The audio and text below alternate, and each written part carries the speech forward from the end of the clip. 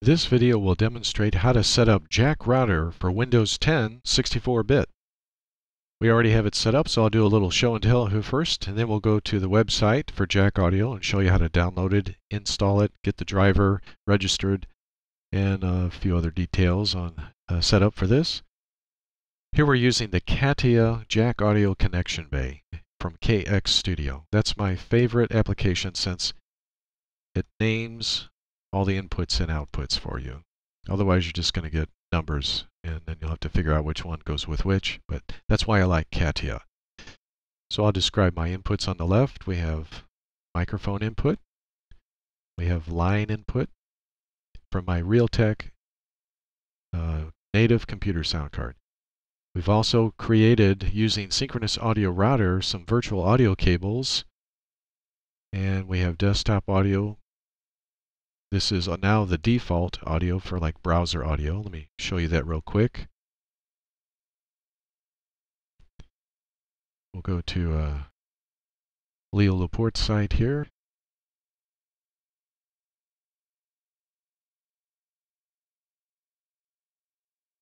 Get this set up, and let's see, here it goes. Coming up in This Week in Computer Hardware, 10-cent SSDs, Samsung S7, LG G5 goes modular, 5G LTE, Drobo, iSCSI, mechanical keyboard switches, and more. It's all coming up next on Twitch. Okay, so there's browser audio coming through the desktop audio output virtual audio cable that we created with synchronous audio router. You can name them whatever you like. You can put as many as you like in here. So we also have Mumble, a VoIP program similar to Skype, and we also have the Audacity with its own endpoints.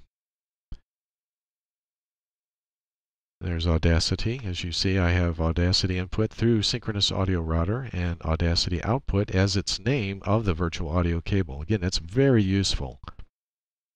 And inside here in this JACKROUTER connection bay, it's really nice to be able to see the name so you know where to wire it. Now in the middle, we have an application for Windows that actually has Jack support. So you don't have to use an ASIO driver to get in here to the JACKROUTER. You can use Jack directly. It's one of the few that do. And it's just a synthesizer. And because we have this -X WinMME at the bottom here, as part of the port audio command structure, it's going to bring in the Windows MIDI driver that Jack can use. And I'm going through a virtual MIDI cable right here, created by Loop MIDI. And all this stuff will be in the show notes if you're interested. So we've told VMPK here to use Loop MIDI port 2 as its output.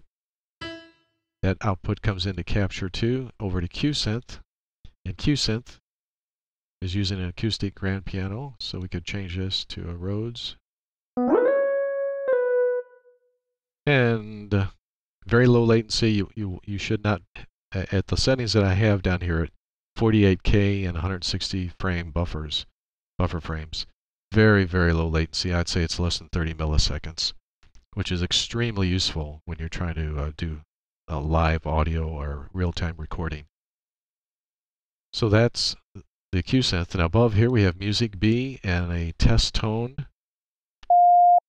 that are using the ASIO driver. Now to select the ASIO driver, you look in your ASIO options for your program and look for JACKROUTER. I'll show you that using pedalboard here. So we have the ASIO driver versus the other ones, and look for JACKROUTER and select it. And when you click it and are ready to go, it'll show up in the Jack Audio Connection Bay, and you can wire things to it and from it. I like pedalboard too, since it's a bit simple. It also has these VU meters and level meters. So while we're in pedalboard, as you see here, we have the microphone on top on inputs 1 and 2, and inputs 3 and 4. We have the line input, and I'll show you that for a second. Stasis progress. Something's happening with it. So we have an outside audio source coming into the line input jack of my computer sound card. It's nice to be able to use both the mic and the line input at the same time. Now for 5 and 6, that's the desktop audio. And it's going down here to an AGC circuit that keeps the volume steady at -12. You set that however you like, but with the variance in volume, it's nice to be able to set it so it stays the same whether it's too loud or too soft, so you don't have to keep messing with your volume knob. So you can set it and leave it there and then walk away, and you don't have to come back all the time if something gets too loud or if you can't hear it anymore because they have a soft talker that just came on. You can barely hear them. Very useful application. That's a free VST plugin. And here's another meter. This level and this VU meter are both native to pedalboard 2. So that's another reason I like this. Just helps you to see your audio adjusted.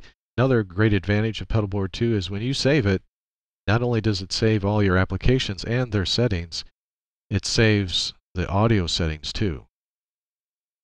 So it comes back just like you see it here, which is very nice. So that's the Music B. Let me show you. This is one of the few applications that has ASIO output, and then it will stay in the jack audio connection bay even when you have it turned off or at stop. Some of them won't even show up in here. Then you have to rewire it again, and that's not very useful. But Music B is one of the few that do. So we'll play this for a second.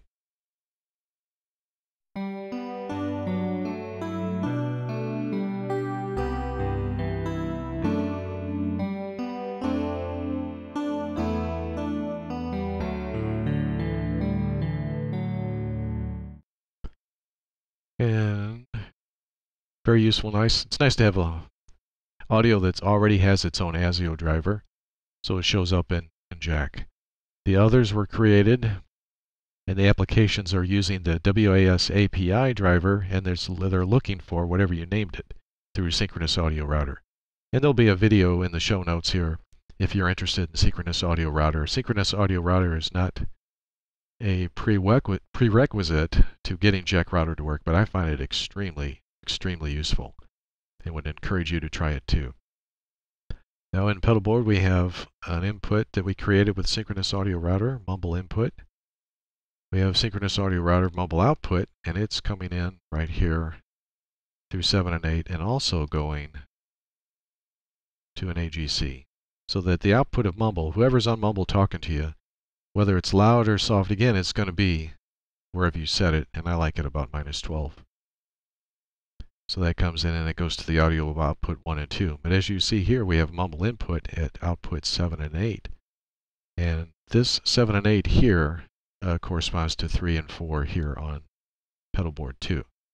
So if I wanted the microphone to go to the input of mumble, you would just draw a wire right about there, here, and take it to 3. And then the other one to 4. I'm not going to do that, but that's how you do it.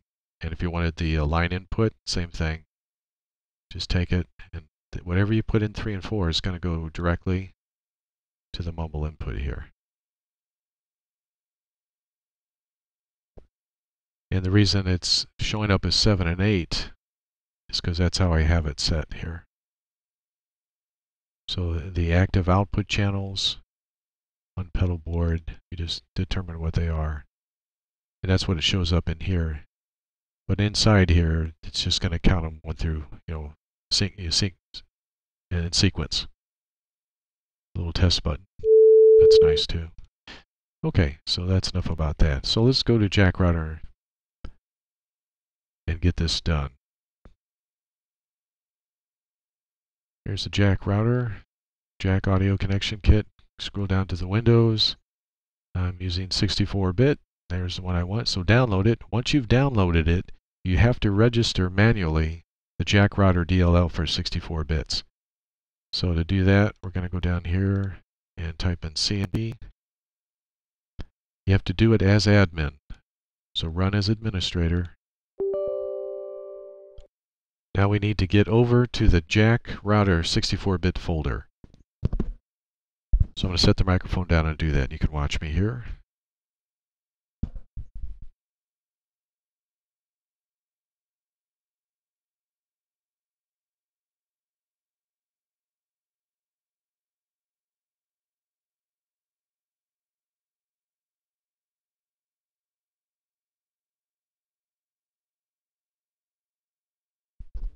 Okay, now we're in the 64-bit folder, and we're going to do initialize a command, regsvr32 space jackrouter.dll.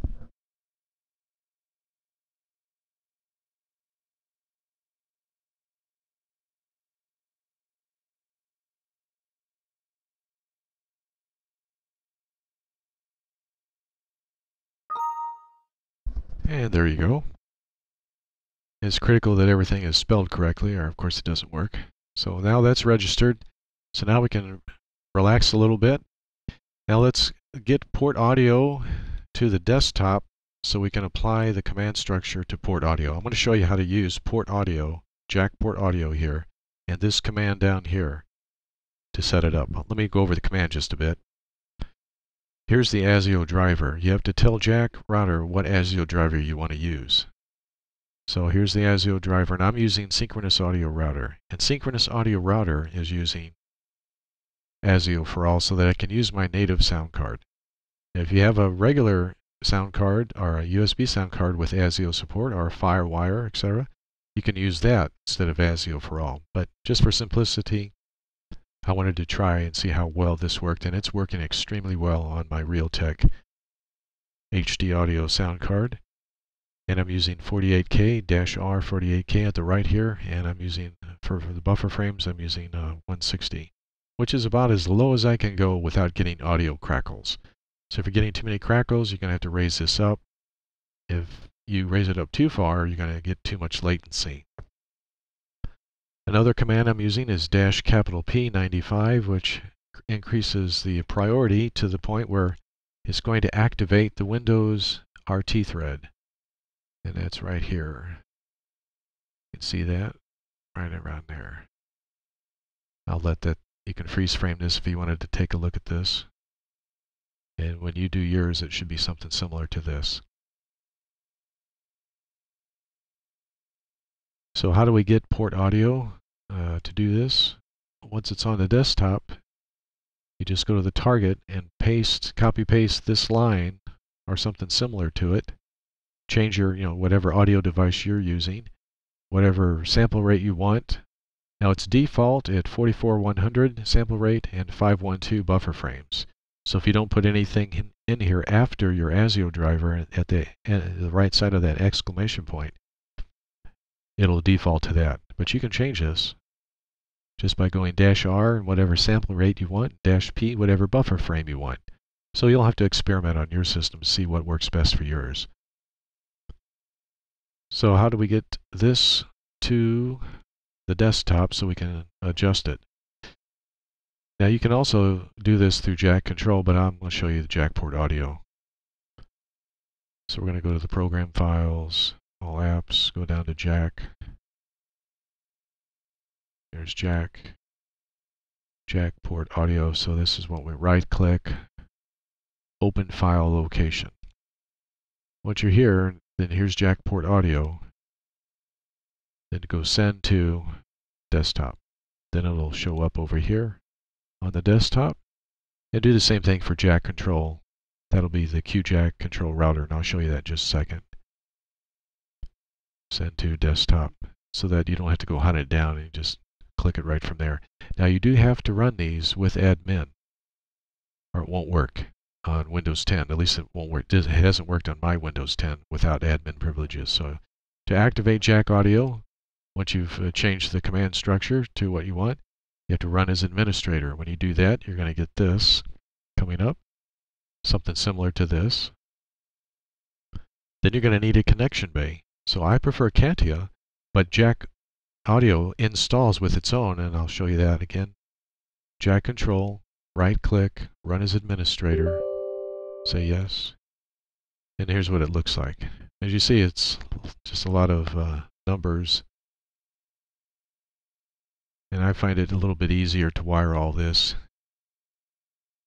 using CATIA instead, but you can test it out this way first. So I'm going to get out of here now. And the other thing you want to think about is how many pins do you need? Do you need 4 pins? Because it comes default with 4 pins. So you see here I have 8. Actually, I have a lot more than that. So let me show you how to get to the pins. So we're going to need to run Notepad as admin. Let's go back to here. Otherwise it won't stick. You change that. So right click on Notepad, run as administrator. And now we're going to go find it. Open. So you have to get to Jack. So bear with me here as we hunt it down. And we're going to all files. So we'll go into the 64-bit first. And you see this JACKROUTER INI, that's what you want to change. So I'm going to right click and open. And you see I have 32 inputs and outputs. Now they'll come default as 4. And auto connect will come as, it will auto connect, so I change that to 0 so it doesn't auto connect. So you need to change that and then change it, however, and then of course save it. And because you're admin, running Notepad as admin, it'll stick. And then let's go back to Jack, 32 bits. There's JACKROUTER INI. You need to do the same thing with this one too. So just open it and change however many inputs and outputs you want, according to the software that you're using. And then we're done. Save it, and then when you're done. Those are the main things to get this done and get JACKROUTER working. And the only other thing to think about is what are the applications that will work. So any application you have for Windows that has an ASIO driver, you can usually get it, with rare exceptions, to find JACKROUTER as its ASIO option, and then select it and it'll show up in here just like this EHOCW did. Let me show you that for a second. I'm just using this as a test tone, but I'm also a Morse code enthusiast, and we have a lot of QSOs over the internet using that. So go to Tools and Options, and as you see, there's the ASIO JACKROUTER.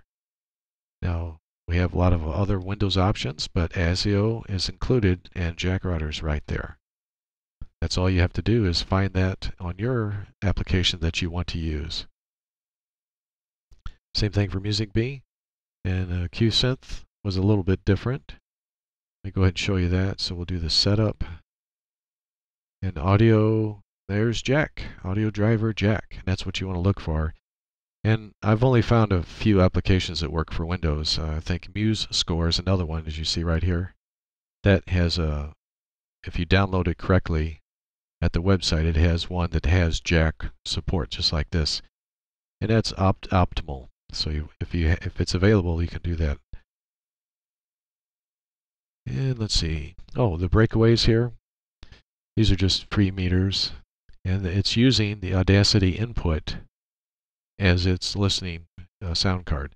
So both of these breakaway RTAs, one's a spectrum analyzer, one is a oscilloscope, and they're both using this Audacity input created with Synchronous Audio Router. So if you go to the Recording tab, there's the Audacity input. So I have all audio going to the Audacity input so that we can monitor it or record it. So if I recorded it, we should see that my voice and my microphone is recording. And we'll stop it and we'll play it. There you go. Very handy. So it's nice to have Audacity ready to go and already wired up, and it stays wired up whether you're recording or playing. So when you hit stop, the wires don't fall off. You don't have to rewire everything. That's another great resource for Synchronous Audio Router and creating your own endpoints here and being able to name them. So that, I think, is just about it for getting JACKROUTER set up on Windows 10 64-bit. Let me run through this real quickly one time. I think we've covered it all. I think that's about it. Here's an interesting application and audio. This will be my last bit of this. If you need to find the exact name, and you need to have the exact name for JACKROUTER or it won't work. So you have to spell it just like you see it with the spaces and the capitals or the small case or large case are very important, critical, or it won't work. So here is a free application where you can enumerate all the ASIO devices without trying to hunt them down. And that's all the ones that are on my sound card. So whichever one you want to use for jack audio, whether it be ASIO for all, or synchronous audio router, or if you have a real ASIO sound card, which I do, so I could use this one too for jack audio, for jack router. And it would use that ASIO sound card instead of ASIO for all, or in my case, instead of the synchronous audio router. But I found the synchronous audio router so useful that I prefer it as the designated ASIO driver for jack router. Thank you for watching.